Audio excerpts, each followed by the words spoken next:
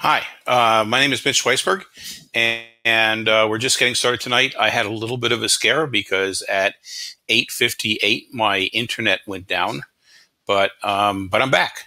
So we'll keep our fingers crossed. I'm in the New York area, and we've been having flooding. So let's hope that there's no more issues. And I see Tim raised a question that he had audio problem, but there was no audio at that point. So I'm hoping that everybody can hear me now.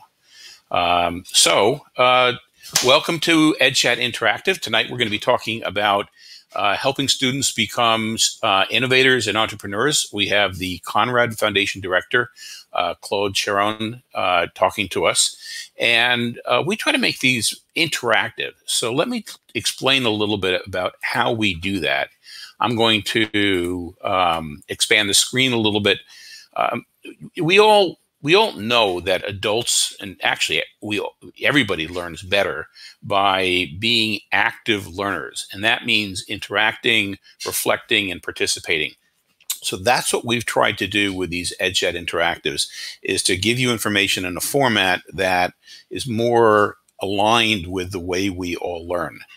We do that using the Shindig platform. Oh, we have two events. Let me get to those in a minute, but let me explain the Shindig platform first. What you should see on your screens, and I'll shrink this again for a second, is you have an avatar or a video avatar at the bottom of your screen, and there's a menu attached to that avatar. One of the buttons is text chat on the left. So I'd like you all to click that button. And when you click the button, what you should get is something that looks a little bit like this on the right.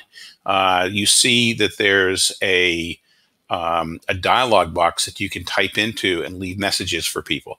I'd like to encourage you all, why don't you introduce yourself to everybody here and type in something that you'd like to get out of tonight's session. What you will find out is that, or what I'll tell you, is that the one person who can't see what you're typing in is me. But Claude can, and he can use that to tailor what he's going to say to the types of things that you want to get out of this evening. So please open up that dialog box. At some point, if you want to, you can close it again. You can grab the top to move it. You can click the avatar again to go back to this type of mode where you have more screen. So that's the first way of interacting, is through text chats. We're going to be doing that a few times during the evening. The second way of interacting, well, let me go back to the screen here. The second way of interacting is asking a question. If you click on Ask a Question, that question comes to me and I can pass it on to Claude. Or the other way of doing it is by typing the question to text chat, in which case Claude can generally see it. Third way of interacting is if you feel that you want to come up on stage, or we call for volunteers to come up on stage, and you raise your hand. I see that there is a person whose hand is raised. Daniel's hand is raised right now. When you click on raise hand, that lets me know that you want my attention, and I can click and either text with you, or if we've asked for somebody to come up on stage, we can bring you up on stage so that you can talk about what your questions are, what your contribution is, what your issues are, directly with Claude or with Claude and me. So that's the third way of interacting, is raising your hand and coming on stage. And the fourth way of interacting is to have a small group conversation with another person. And we're going to do this a couple times also during the session. Sometimes we practice, but I don't think there's so much information today. I don't think we're going to have time to practice it. So, but basically what you're going to do is you're going to click on the avatar of another person, and then you're going to be in a private video chat with that person. I see there's a question. And that good. And here's an example of a question. So Dean has asked a question. When we get Claude up, he can answer the question. The question is, how can passion projects be integrated more into non-STEM disciplines? Which is a great question. And when we get Claude back up, when we get Claude up in a second, we'll talk about that a little bit. But anyhow, so this fourth way of interacting is to have a private video chat. We're going to be asking you at different times. We'll pose a question and ask you to talk about it with one or two other people. You'll form these small groups, but when that happens, I'll come up on stage and I'll explain how to do that. So that's basically what we do in EdChat Interactive, and I just want to go back to this one other slide. I'm sorry I'm doing this out of order, but and that is what's coming up on Friday. We have Matt Harris talking about digital literacy for teachers, and the big question: what does it really mean to be digital literate as an educator? And obviously he has a number of ideas, but he's going to be pulling ideas from the audience as well. And then on October 4th, we're going to have Mia Lodato and Robin Williams, who are FETC speakers, and they're going to be talking about how to use information that comes from your students in order to inform instruction, and kind of a play on the words, because I can usually count, and to me, data is a 4-letter word. So that's basically the introduction of what we're going to be doing. Let me find Claude here, and there's a lot of people here. So there's Claude, and I'm going to bring Claude up on stage with me. And here he comes. Hey, welcome. Good evening. Thank you so much. How are you doing? Thank you so much. I'm doing great. I'm here in Miami, so it's a little different than New York. No weather problems today. So, and our team is doing a little bit better than New York. So it's good stuff. Yeah. So I'm just curious. I'm curious. Like, how did you get involved with Conrad? Well, okay. So thank you. So we're going to go through some of those questions and more as we go through. But Conrad Foundation. The Conrad Challenge is something that the Conrad Foundation puts up, and it's an awesome competition that enables student teams to go through a process to tackle real world problems. And there's several categories. There's energy environment, there's health and nutrition, cyber technology, and there's other categories such as new ones, so it's smoke-free world. There's also aerospace and aeronautical, and then there's a new smart technology category as well. So there's a lot of categories. For more information on very specific information at the very end, I'll point you to that direction.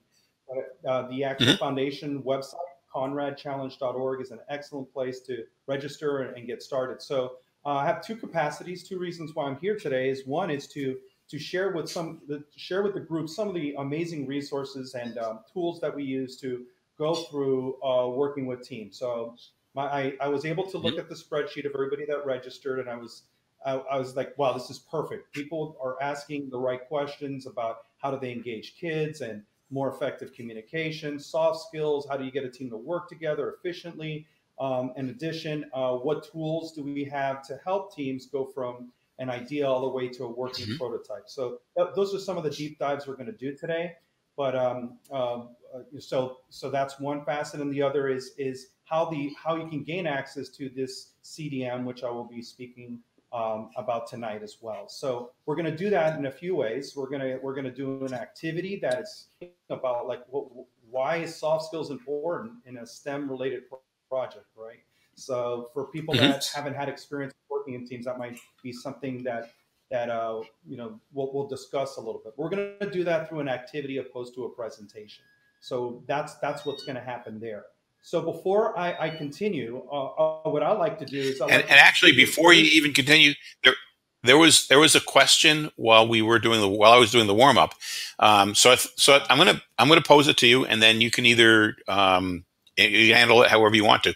But it's from Dean, who asked, how can passion projects be integrated more into non-STEM disciplines? Are you going to get into that during the talk, or do you have ideas about that? Or is that? I think we're going to get through it. I'll get through it. I'll start it now, and then we'll continue through the whole webinar. So this is exactly what it is. I mean, the Conrad Challenge and what we do is all about passionate students going through the process, and we can't really separate STEM from entrepreneurship, and we can't separate working on a project or a product or a design that's going to help somebody and just focus on STEM, right? So you do need to be able to integrate business application, real need, being able to understand all those cross-curricular things, and being able to share that with an audience. So what's great, this is exactly right on par. So thank you so much for your question, Dean. And we are absolutely going to tackle that today. Okay? Okay, so I'm going to pull myself down, and you'll just have to let me know when to advance the slides.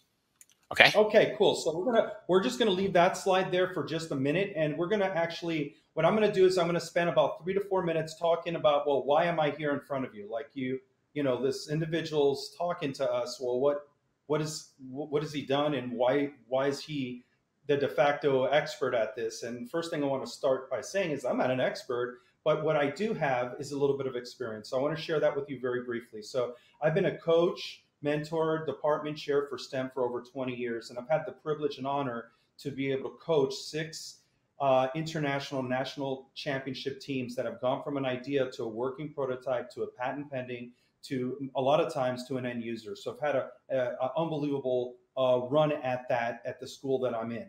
From the school that I teach at, Gulliver Preparatory Schools, which is in Miami, Florida, I started and built a STEM program that has 4 tracks, one computer science, engineering, as well as biomedical. So what that means is they started it's called a Project Lead the Way track, PLTW, and they can take engineering, biomedical, or computer science for 4 years. So that's great. However, how do we tie all these departments together, and how do we really get teams to work together opposed to working in silos? And this is one of the reasons why I really like the Conrad Challenge, because by definition, you have to work together to be successful. A little more on that in the future.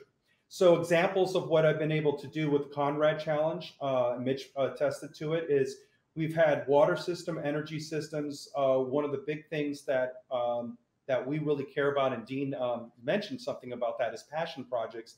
And having empathy in a project is something that I think is so important. For example, our water system that we built in 2012 is in 7 different countries: Africa, Nigeria, the Congo in Africa, the Philippines, Haiti, and other countries that assist with their water. And we also have systems, energy systems, and we're really big on helping people of need. If it's kids with disabilities, individuals that are up in age that need assistance, we feel strongly that this is an opportunity for kids to engage in that realm. So why am I here today? Why am I speaking to you? Nancy Conrad, the founder and CEO of the Conrad Foundation, asked individuals like myself, not just me, and I'm going to read this: how can we help other student teams from schools around the world gain access to some of the current innovative tools so we can empower students to solve real issues and become successful entrepreneurs? So she asked that question about 4 years ago,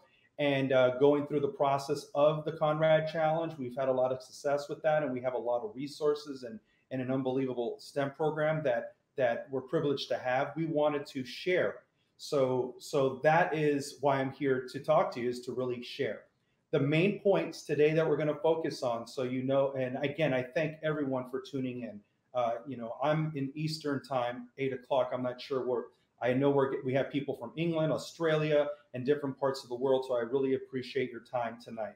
So here are the main points that we're going to dive in today, and we're going to do an activity: effective communication, more efficient collaboration. And one of the things that I really am so happy to share with you is, how do we get everybody involved? How does everybody feel like they can contribute in a respectful way where everyone is actually contributing to every aspect of the project? So I'm really excited about sharing that.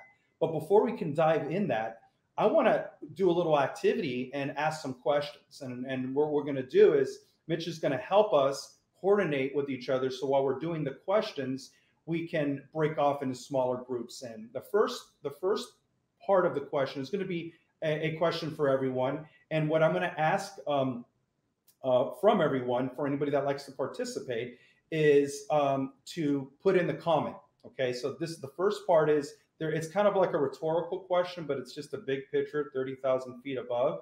And then from there, we're going to kind of tackle that, and then we're going to go a little deeper with smaller groups. So if I may, this is going to sound stupid, but we'll have to do this. Have you ever had a problem working with a team? Okay, so the way we're going to do that is in a comment. You say yes, no, or absolutely, or no, I've never had a problem. So I'm going to go ahead and just check out the actual comments to see if it's just me, that I'm the only one that's ever had problems in teams, or is someone unique and wants to share about what they do as well. So if you've had problems working with, and I mean any team, I'm talking about your peers, your students, any type of team whatsoever. So, and I'm getting a sense from the comments that yeah, there's absolutely a consensus that yeah, we can say that they're working in teams is challenging, right? Okay. Here's the second part to that question. Have you ever had a problem with students working well together? So now it's not you. I'm talking about a student team not working well together, and you've struggled to get that team back on track.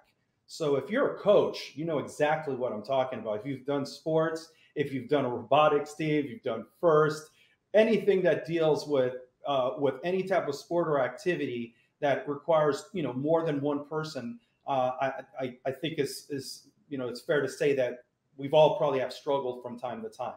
Okay, so I'm seeing a resounding yes from many of the comments, and feel free to address that. Okay, I mean to put that there. Okay, so the next part of this, and we're gonna go a little deeper. Okay, we're gonna go one layer down, and we're gonna spend just a little time. And the hope here is that once we see this as a whole group, you'll understand the importance of some of the tools that I'm going to show you. So I know that everybody wants to see the tools right away, but I do think it's important to kind of explain the why. And as the slide says there, communication, collaboration, leadership, and presentation, the one thing I do want to say is this is not something you're born with, right? This is something that you can learn, right? So I'm really excited to share some of those tools briefly. Okay, so here's the first one, and then Mitch is going to kind of take over for a minute to kind of explain how we're going to do this. So the next question, what I would like to be able to do is have you work with somebody else and collaborate with someone else with this next question. And I'm going to say it, and then I'll repeat it, and then see if there's any other concerns in regards to what we're trying to do. Why is it important for students to have an experience with working in teams? So I'll repeat that. Why is it important for students to have an experience with working in teams? Okay, and it could be in sports, it can be in a club, but traditionally in an educational establishment, you might be with a team member for a day, for a week, maybe 2 weeks, but how often are team members working 4 months in a row, right? So how important is that to have a deep dive with a team? So at this time, I'm going to let Mitch refresh our memory on how we can actually work with smaller groups. Sure. Okay. So the preferred way is, if you have a microphone, is to just click on the avatar of another person. You see people's avatars floating around the screen. You can click on the avatar of another person, and if you both have microphones, you can discuss this. And that's really the most fun way. But if you don't have a microphone, what you can do is you can put your response into the text box, and you could respond to other things that people have also entered into the text box. So right now, I'd like to encourage you. I see a couple of you are doing this right now. I'm going to bring myself down. Claude, I'm going to bring you down also, so you can join any of these groups and you can talk to them. Okay. So I'll first bring Claude down, and then I'm going to bring myself down, and then Claude and I are going to come up in about a minute or two, and maybe a couple of you will volunteer to come up on stage and talk about your answers. So go ahead and talk, or text if you don't have a microphone. All right, let me bring Claude back up. And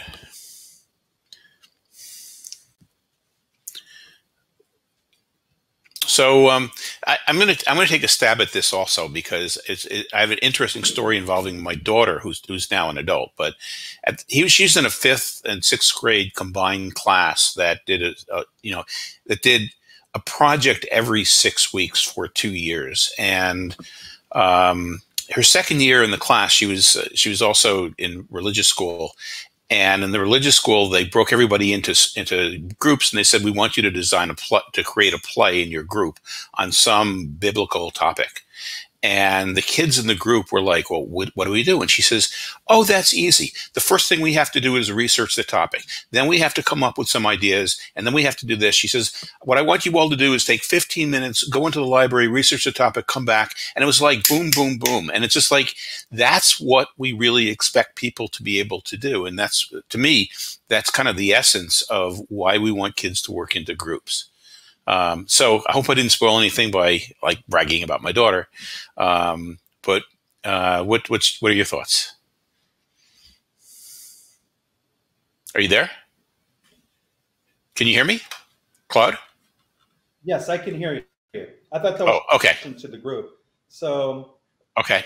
No, that's interesting. I mean, what did you learn from that experience? That that working in groups is a skill, and that it's something that you learn. You have to do it. You have to do it. You have to be guided in it, and then once you have it, it's a skill that you have for the rest of your life. No, That's absolutely. I guess in essence. Absolutely. So this is one of the things that I like to see in the comments after speaking to everyone. I would like to get an idea of what, if we could come up with one. I was going to list three, but if you could put one reason why we struggle with working in teams, any reason at all, please put in the comments. So it can be a phrase, it can be a word, it can be a sentence. And I get the feeling that we're not going to be surprised by any of the results. So I'm going to go ahead and see in real time some of the comments, hopefully, that we see of like one reason why teams struggle. Okay. And I'll throw, and I'd be interested if somebody wanted to discuss this with you, and and you have a microphone. If you raise your hand, we can bring you up on the stage, and you can talk. You can talk to Claude about. Okay, so there is a raised hand here. Dean. Okay, let's get Dean up.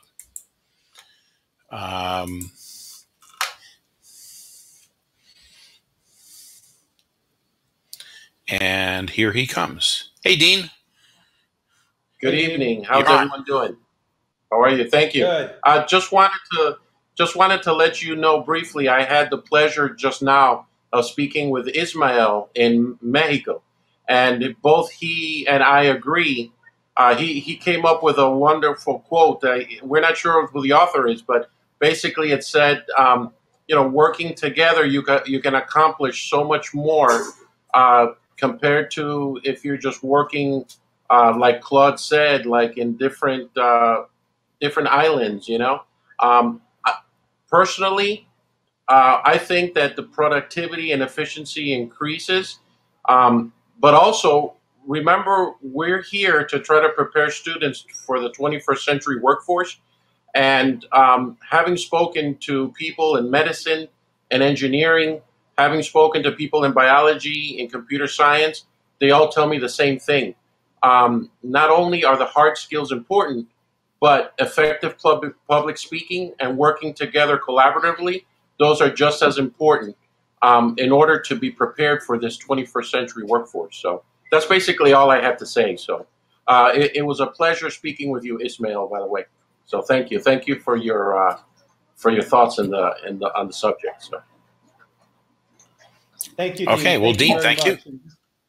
And just to echo a little bit of some of the things that we're seeing here, just a lack of focus, lack of trust, control. Don't want to relinquish control. Feel like you can do a better job than someone else. So I'm seeing a few different ones from my side here. So I'll give it another 30 seconds or so if there's anybody else like to add anything. And then what we're going to do is we're going to hold off on the last question until after. I want to do a little deep dive in some of the tools with the Conrad design method, so you can kind of see how this is related, and we'll bring it back full circle. So okay, and Ismael also raised his hand, so okay. I think I'm going to bring him on stage too. Okay.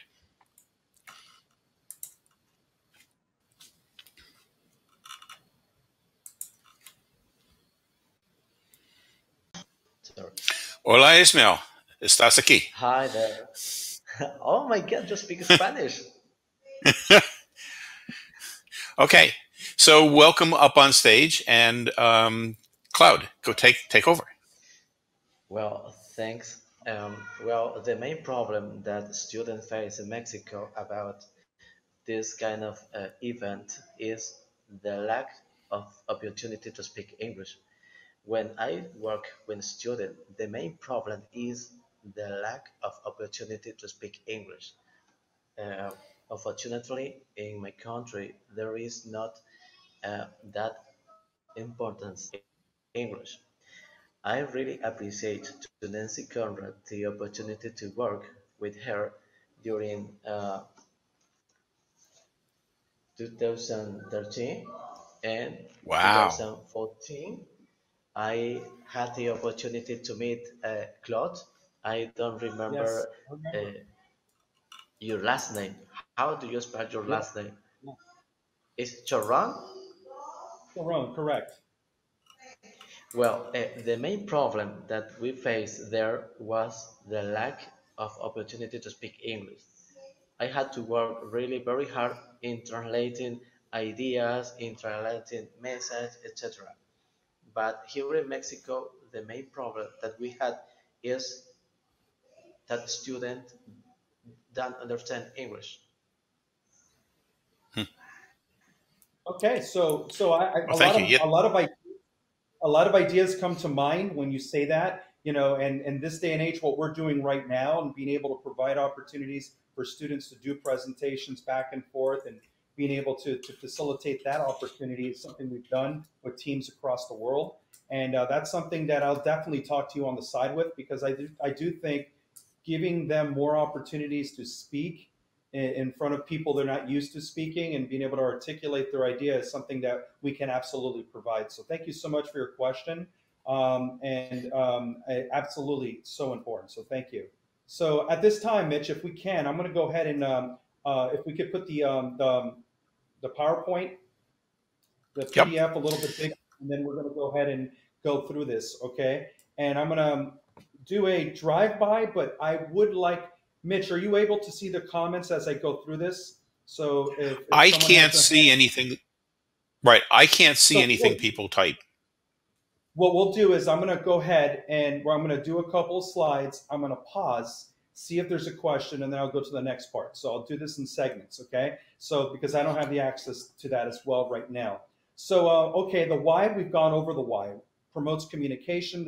The tools that I'm going to show you enable us to really communicate effectively in a way where we're capturing, we're visualizing, and we're not interrupting and taking over. So that's an important thing. Next slide, please. Okay, so what you're going to see is an example of a sprint. Okay, and in a design sprint, it was actually inspired by Google Ventures back in the day, and the precursor to that, you might have heard of him, is Steve Jobs, and the precursor to that was IDEO, right? And then the Stanford School, and basically the idea of sticky notes and collaboration and sharing and working with different disciplines together to solve problems, right? So this is nothing new. What we've done here in the last couple of years is we have actually created modules, because the way they do it in industry is you go from Monday to Friday, 8 hours a day, and at the end you get a really good sense of should this go to market or not, right? So what you're going to see are modules that can be done in the classroom, outside the classroom, in a very short time period. Most of them are set for 60 minutes. Next slide, please. Okay, so here's an example, and if you and I think this is a good time to explain this. These tools are directly accessible once a team registers through the Conrad Challenge at conradchallenge.org, and once that occurs, very shortly they're going to gain access. And this is the first module of 4 that will be out.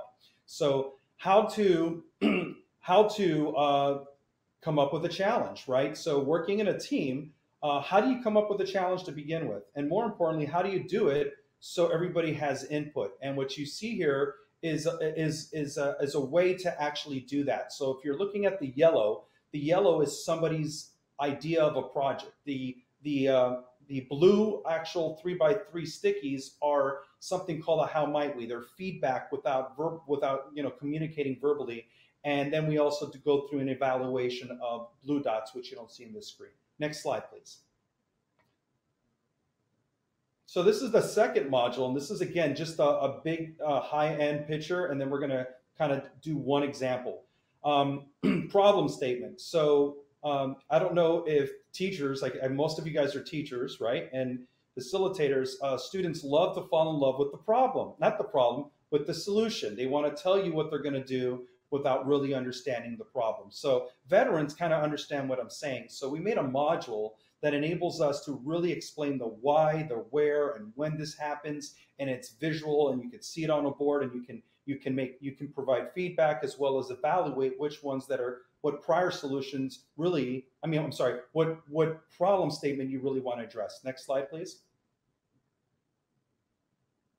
Okay, so once you figure out the problem statement and you have a better idea of what the issue is, the third module talks a little bit about remix and learn. And this is really just evaluating different prior solutions and doing a list of pros and cons so you can learn from it and make it better and build from it. And sometimes you might just change your idea because you realize, wait a second, it's been invented. So a lot, real effective use of time and visualization where teams can see this is a very helpful step. So this is the third module. The fourth module, next one. This is the final module of round one. So if you're participating in the Conrad challenge, this would be the one that you would want to do prior to November 2nd. October 19th is the last day of registration, a little more of that at the end. So what you're seeing here, and this is so cool, and I have some videos that I will actually show you, like a intro video that I will send to all registered people that are in this webinar. But if you look at this board, what you see here is each individual solutions, each person's solution. You have comments from each person of the team, and then you're able to evaluate that versus a rubric such as time, resources, budget, and space. So you can really get a good idea of, okay, this is where we want to go or not. Next slide, please. Okay, so I'm going to pause in a second, but I want to introduce what I'm doing next so we're all clear. Everything I've showed you to this point is really just kind of, this is what we're doing. This is what I'm going to show you after I pause for questions is a real example of a sprint that was done last year in 1 week that enabled us to address a problem. Should we or should we not do this, right? So before I tackle this example, I wanted to see if there was any questions. If somebody wants to join us, I think where you can raise your hand. If you want to just make a comment on a clarification, you can do that as well. Thank you.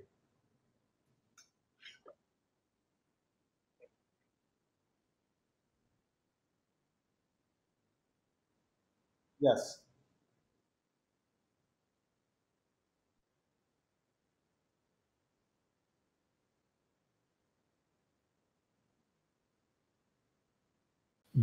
I guess I'll bring myself down now. Claude, has anybody put comments into the text box? Yeah, there's a couple. Mary, thank you so much for chiming in. So the comment that Mary put up, for some it's distracting and hard to concentrate. And I cannot begin to tell you that I am a squirrel person myself. If anything that's moving, I get distracted. Computers, all of these things are very distracting, and working with students, and a lot of times can be more guys than girls. It's a very distracting environment. So one of the things that I really like about these tools is that you're able to think independently, work independently, so you can share collaboratively. So I just wanted to comment on that at that point. So I don't think we have anything that we're going to really address just yet. So what I'm going to go ahead and do is I'm going to now show I'm going to go through the sprint, and from there we can kind of go. We could talk a little bit more detail about this. Okay, so this is kind of cool, and this is actually real. I didn't make this up. So the last week of school, to the day, we got our IT director that came in and said, Mr. Charron, do you think we should have an Apple Genius Bar at our school? Okay, and I looked at him and I go, well, you're asking one of the right people, but maybe we need to talk to some more stakeholders, students, maybe teachers and other people, or people that might have this as a job already, and see what they think. But what we're going to do first is we're going to run a sprint with students, and they're going to gather that information. And I want you to come back with the IT director, the administrator of the school, a student, teachers, and a few other stakeholders that might have an invested interest in wondering if we should have a Apple Genius Bar to support the school, right? So that was the challenge. Next slide, please. So the first thing is old school. Well, you better prove that there's a need, right? So I'm not going to go through it, but as you can see to the right side, results, when you click on that, it's going to show two pieces of information. The first piece of information is just statistics to prove that more than half of the student body the last week of school yeah, I think someplace we can go to actually get assistance on our technology needs or get training would be a benefit. The second part is, well, how do you want that help? Is it general resources? Is it training? Is it converting files? Is it learning how to do videos? So from that, we're able to determine, should we go to the next step? And from that information, we felt at that point we could keep going. Next slide. Okay, so this is where it gets really cool. In this situation, we had about 55 students chime in to this experience, running a sprint in 7 different boards. As you can see, there's a board back there, and each student in the first step, just to give you an idea, they have to understand, right? So what questions do you think we need answered for us to determine if we're going to be able to do a Genius Bar? So that's what they're supposed to do individually. They're going to post individually. They're going to evaluate as a team, and then they're going to narrow their focus. Next slide. Okay, so as you can see to the left side, you have individual papers with prior solutions, like things that are like the Apple stores, schools, colleges that already do it, and that's with the yellow stickies, right? And then the questions is the ones with, you just see 4 or 5 questions, and they're just the questions that's stated. So at this time, we have 7 complete boards. And next slide, please. Once we were able to go through an evaluation process and have students select, we were able to come down with our final 10. And the final 10 were basically repeat questions, students that ranked them from of importance to maybe not as important. And these are the questions that the team felt we needed to be able to address by the end of the sprint. Next slide, please. Okay, so prior solutions. Now that we have the questions, what are the solutions and which solutions should we build from? That's the advantage of having the blue dots. The blue dots on the actual yellow sticky enable the team to keep that one. If you don't get a blue dot from your peers, that means you didn't even want to actually keep it and nobody else did, so it goes from 7 boards to 1 board. That's an awesome way to really narrow the focus of the team. Next slide, please. Okay, so now we understand the technologies. Each student is asked to actually produce their best solution, and their best solution is the 3 yellow white sheet, and there's a little descriptor of how they actually see this best solution happening. I do want to point out, the one thing I really like about this process is you don't have to be an artist to actually get your best solution, as you can see in these diagrams. In the bottom, one of the things I really like is something called an HMW, and I know it's a little hard to see on the screen, it's how might we's, and that's a positive spin on a concern or an issue or something we should consider before we evaluate if we want to do that or not, right? At the very top, each student gets a couple of stickies, right? And in this case, it would be 2 blue stickies, 2 thumbs, and this is what's kind of cool. This is like a little trick.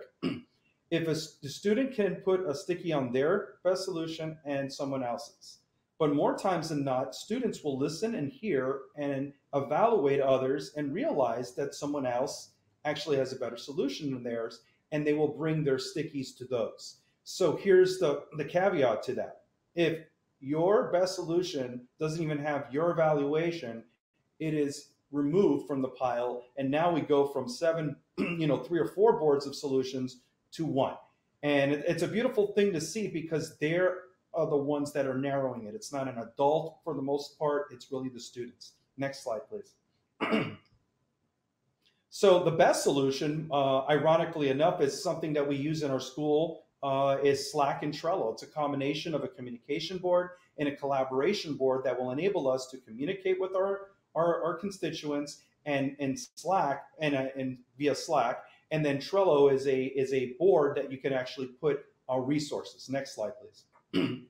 So the next slide is an example. I know it's a little blurry, but if you could see that, this is an example, a mock-up, right? But actually a physical, functional mock-up of where you would get your help for general troubleshooting, converting files, and all the way to the right is advanced training, which is what we do now.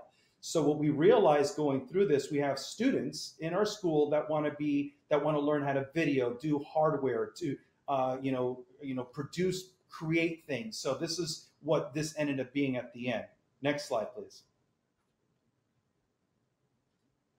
Okay, so here's another step that most student teams do not do. They come up with the best solution and then they go to adults and they present.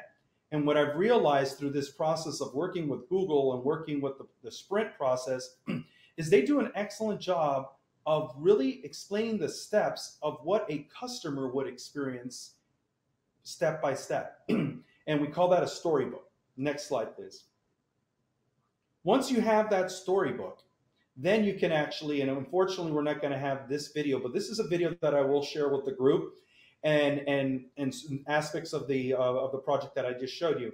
But to your left, unfortunately, you do not see them. All the way to the left, you see 2 people, and there's actually 10 people there. There's the head of IT, there's teacher, there's the head of, there's a couple of teachers, students, and a parent that are evaluating what it would look in real time. So to the right side, Sophia is asking Leah, who's the student in the maroon shirt, how do you convert a file? And she's actually this is about a 1-minute process of her assisting. And then she closes it with, if you'd like to join Slack so we can give you more support if you would need it. So this was you do 5 customers, and from there you can get a good idea at the end of the week, should we do this or should we not? Okay, next slide, please. So these are some of the resources that I'll share with you. One of the things that we skipped over is we have Jake over here. That's actually, once the best solution is completed by a student and they post it on the board, they get no more than a minute to clarify what their best solution is. At that time, we post it under it. And what we found is when students just keep going back and forth, a lot of it's not captured. And secondly, the best used car salesman in the room will tend to control the situation. Hence what I used to do when I was a student. So I can relate to being able to work with teams and listening and hearing. To the right bottom, there's more tools that I will share. Some of the tools so you can get an idea of the scope of some of the resources we use. Okay, next slide, please. Was this okay? So this right here are all the tools you would need to complete any of the modules. And as you can see, most of these you can find at any store other than the actual clock. You know, a couple of stickies, printing paper, different shapes, sticky size, and Sharpies, a pencil. I mean, just a couple of household things. So, which makes it very easy. You do need a white surface. Next slide, please.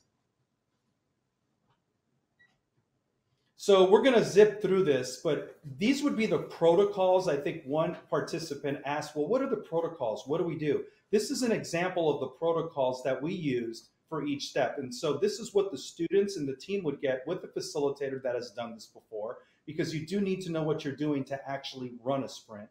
And that's why we do train people to actually become facilitators. So you have step 1, you have step 2, and as you can see, the protocols are there. Next slide, please.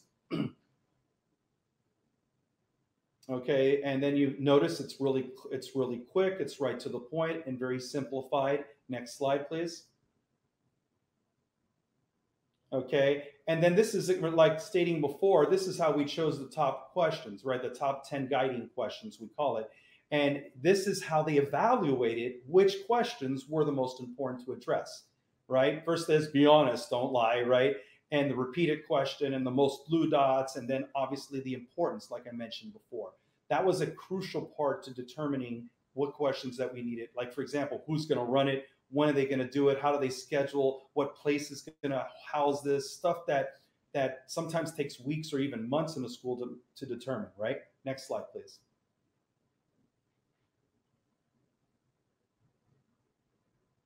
I think that's, Mitch, I think that might be it. Is that the last slide? There should be one more. Okay, so this is now, I'm going to bring it full circle. So what I showed you was a full week sprint to really understand if we needed to do a Genius Bar at our school. However, I hope that the group can see that these methodologies, these processes can be used in any step. For example, in the 4 that are illustrated in the Conrad challenges, how do we select a challenge that everybody's invested in? That's such a big deal. The empathy of a project. Do we really care about it, or are we making a cup holder that's going to be for a car? And no offense to that, that's probably not going to really engage kids for an extended period of time, right? So the second one, just to rehash, is really understanding what the problem is. And in my experience, working with individuals that we handed devices to, such as the water system in Africa, I learned some really tough questions because I didn't know what the problem was. We had a water system in Nigeria, 20 miles from the University of Nigeria, and then we had it 2 miles from the University of Nigeria. The one that was next to Nigeria was used every day. The one that was 20 miles away was not, and we figured it had something to do with the distance. It had nothing to do with the distance. The actual water system was offensive to a tribe. Hence why we need to really understand the problem. So I have several examples of why it's so important. And these modules help you really identify working with experts and people in the field. So we're going to pause, bring everybody back together, and close it out with some questions, and then we'll see if there's anything else that we can address. So I hope that you guys kind of get an idea of what we've been working on with the Conrad Foundation and the Conrad Challenge. And we feel so strongly that there are schools that get it. They work with one team, they have a coach. These tools might not be as beneficial because they already have a methodology and they're clear and what works for them, that's fine. But in my experience, now going from one team to 20 teams, or in some cases working with teams all over the world, how do you get them to be on the same page? How do you facilitate so that you're not controlling the ideas? And I feel very strongly by saying that if the best companies in the world are using these tools, we can use them too. And this is what we're very excited about in the Conrad Foundation, is sharing these tools. And we've customized these tools to work directly with round one all the way to the final teams that actually get invited to the Conrad Challenge that's in NASA, which is kind of cool. If you like space and you like that, I can go on and on. So I'm going to put the pause button in my voice and listen and click on the comment bar, see if there's any questions. And then okay. So I have a question. So is the Conrad Challenge for a school or is it for a classroom? Would a school apply or would a classroom apply? Right. So that's an excellent question. And this is what's awesome. If you go to the website, it tells you all of that. But I'll give you the short answer. It can be a club. It could be kids that are homeschooled. It can be kids from anywhere in the world. It can be kids from different schools, or a class, and all of the above. Some of the things that need to happen is you have to work in a team, right? 2 to 5. And my understanding, it's from 13 to turning 18, or I think not have turned 19 by the time the competition's going forward. And a lot of those rules and specifications are on the website. But we try to be as inclusive as possible, and we have teams from all over the world, and it's awesome. So middle school could apply, right? So middle school could apply, or high school? Yeah, so there are kids that are 13, and there are kids that are homeschooled that do well and it's awesome because they don't have that opportunity. So this is a very affordable way or option, as well as connecting entrepreneurship to invention, innovation that will enable not just to have the opportunity to go to NASA and present in front of the top engineers and people around the world, but also have access to the tools that enable you to go from point A to point B. Okay, so second question is, are there, if a school couldn't muster together the will to join the challenge, could they access any free materials so they could learn from the materials? Right. So the materials that I work with presently, in the discussion that we're having, and I'm glad you brought this up, is very specific to the Conrad Challenge. So the CDM, short for Conrad Challenge, are modules to help directly with the competition, right? Round one. However, and this is a good time to bring this up, what I definitely do, and this is something that we do, we have gone through keynotes, boot camps, workshops, and we go around the world to actually go through this process with schools, with organizations, and companies to share this. And what's really cool about it is students are at the heart of the discussion. So they go through this process with adults. Just last year, we went to 15 different PDs across the nation. We went to Calgary, we went to NASA, we went to MIT, and we presented in front of teachers at MIT this methodology. And the methodology ideas, we actually, you can't patent or protect a methodology or a method. However, the tools that we've created are very specific to empower teachers to have the resources to be successful in the classroom. So I personally, with students, have gone over 200 sprints at different times, and I've fine-tuned it so that it's simplified. If you would have seen this a year and a half ago, you would have seen a bunch of different things that might have just confused people. So I'll pause. So then let's say a school it doesn't have any money. So I know that there's an entry fee, which, given the amount of effort that you put into schools, is certainly reasonable. But what if a school are there scholarships, or is there a way of sponsoring schools? Yeah, I knew you were going to ask that question, and I forget the name, and Lauren's going to tell me now. But there is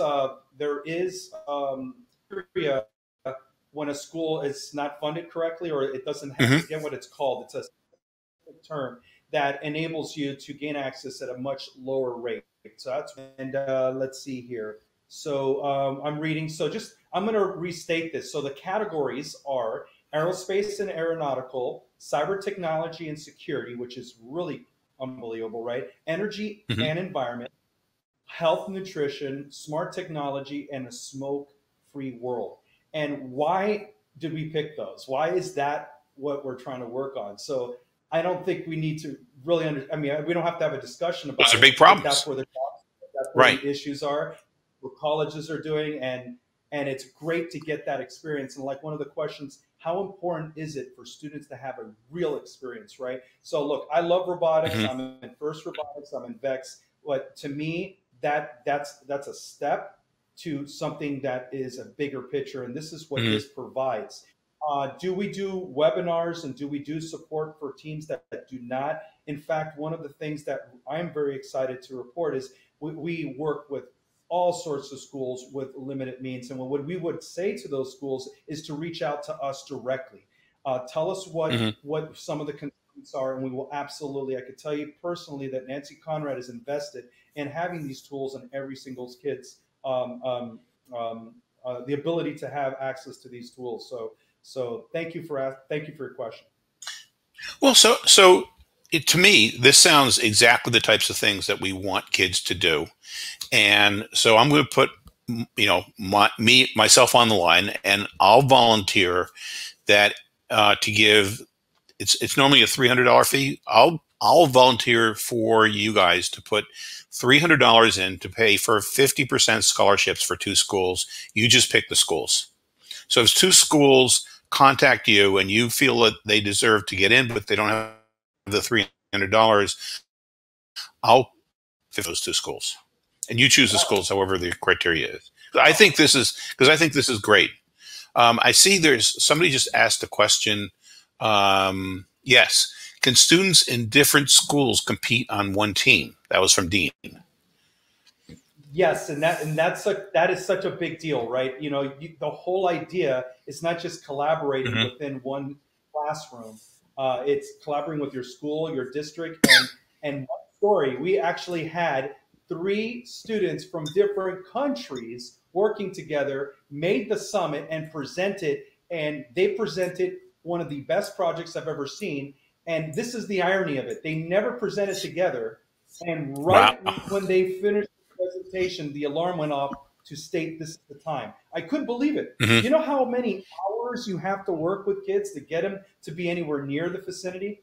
Another thing that Right. is brought to my attention is multiple teams get a big discount too. So if there's more than one team, they get a discount. So there's a lot of those, again, a lot of those details, and I'm going to go ahead and write it down again, to the website so you can go to it. But it's an excellent website that has that information. So, other Okay. questions? Yeah. Well, and this question wasn't actually asked, but I well, I could do it also, but you can send the slides out to the people who registered so that they can have these slides and any other links or URLs that you want to make available, right? Because you have a list Right. of the people who registered, so you could just send them access to the slides. Yes, thank you so much. Okay. I'm glad, now that we're wrapping it up a little bit here. I do want to make it. I do absolutely. If your question wasn't answered or you didn't feel like you wanted to answer it, I mean, ask it now, or just it's late and you're tired and you forgot. Please, my email, I'm going to put it down again. You can contact me directly, and I will absolutely address questions. But I also will provide help in any way I can, and guide you through this. That's what I really like to be able to do is to be actually steer people in the right direction. Mhm.